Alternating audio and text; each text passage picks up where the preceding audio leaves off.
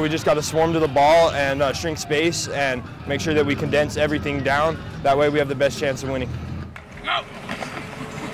It really means a lot because I had a bunch of family that played as a Mayfield High School, you know, like Trojans. So you could do your 111th, and that's pretty much it. Just be yourself, do your job.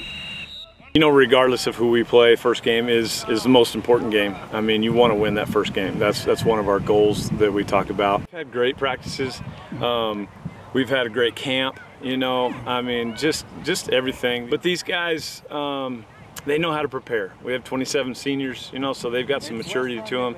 Yeah, it makes it enjoyable to coach, you know, and it's just the sky's the limit for these guys.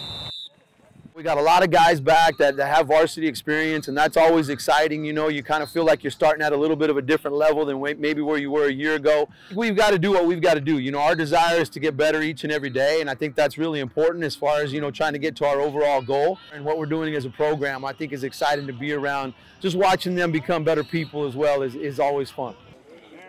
I'm sure it's going to be a packed house. I like it. I like that atmosphere, and that's what these kids deserve. You realize who you got in week one and how important that is to our guys and to our community.